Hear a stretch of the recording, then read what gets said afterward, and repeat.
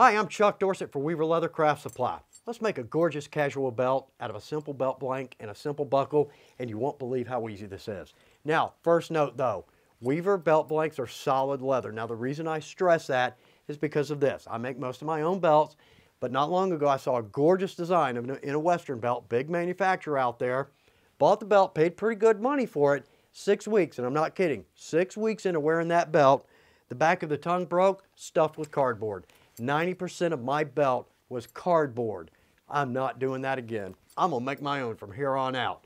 You won't, again, believe how easy this is. But we gotta talk about two things because we wanna make sure we get the right belt, the right width, the right length, and on our buckle, the right style and the right width. Okay, so we're talking about belt blanks. What is a belt blank? Easy enough. Belt blank is gonna come to me.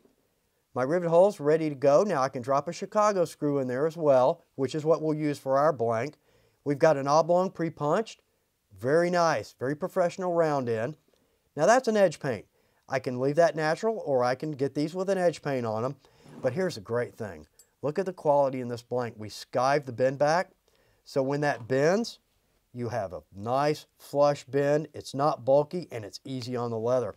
This actually is an English bridle. Look at that black edge paint on that traditional leather. That is striking. Water buffalo, very flat, chocolate brown, and of course the ever popular basket weave with a rope edge.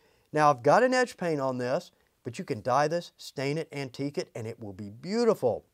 Crackled, always very cool, and of course classic black. So we've got a wide variety, but width is the key here. 1.5 inches is standard belt width, but just make sure you get the right width on your blank as you do on your buckle. So let's talk about a buckle real quick. Now roughly there are two kinds of buckles that are most common, all kinds, but for the most part for belts and straps we're going to use either what's called a heel bar. The bar is at the heel of the buckle, so I need either a loop or a keeper, as opposed to a center bar where the buckle itself makes the loop or the keeper. Okay, so as long as we get the right width buckle and the right width loop if we need one and blank, we're on our way. So I tell you what, I'm going to clean this up. Let's set a buckle.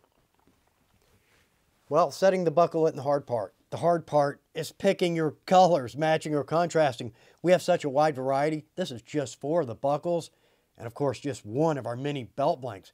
But that is beautiful, English bridle. Now, brass, drop that in, timeless classic. That's gorgeous. Nickel, same thing.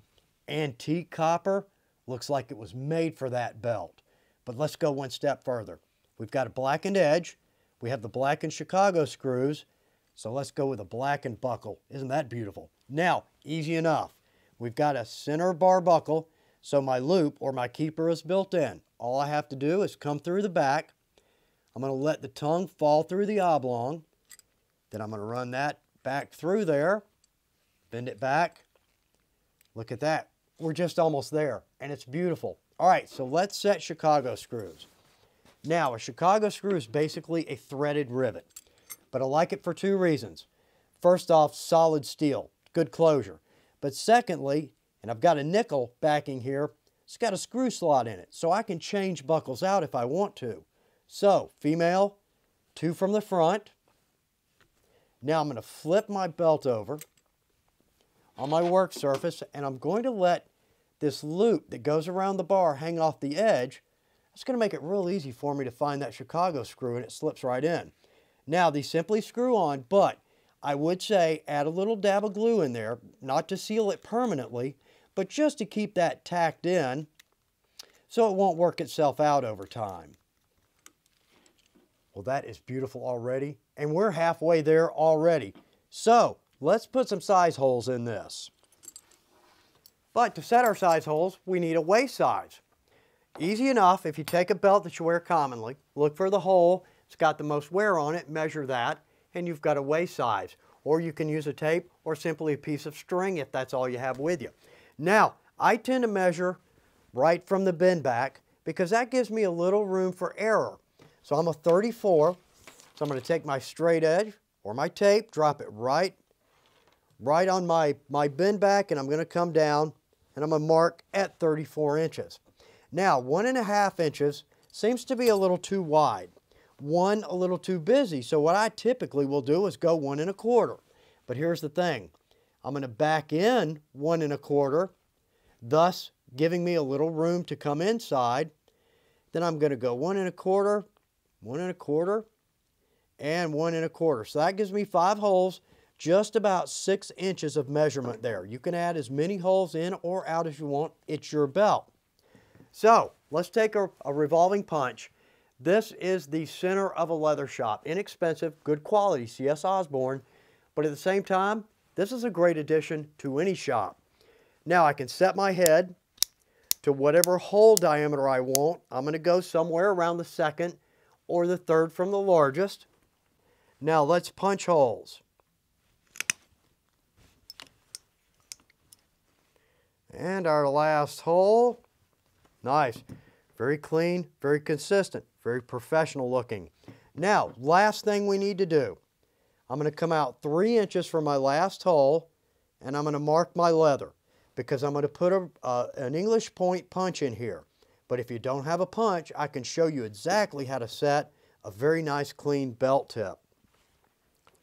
So we'll give the tool, always preferable, very clean, very professional punch. Well, that is beautiful. So how'd we do? Well, that is a gorgeous belt. Absolutely. All right, now, like I said, if it's not really economical for you to get the tool because you're only going to make a few belts from time to time, I can take my strap. Now, we're just going to use the scrap from the end of that strap. I'm going to put a little mark right in the center. I'm going to scribe in a line, scribe in a line. Now I can take my knife.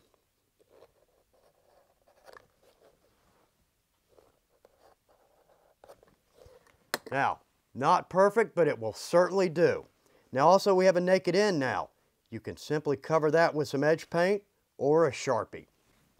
So, I hope you have a great time making belts. These belts will last for years and years. Good luck with your project.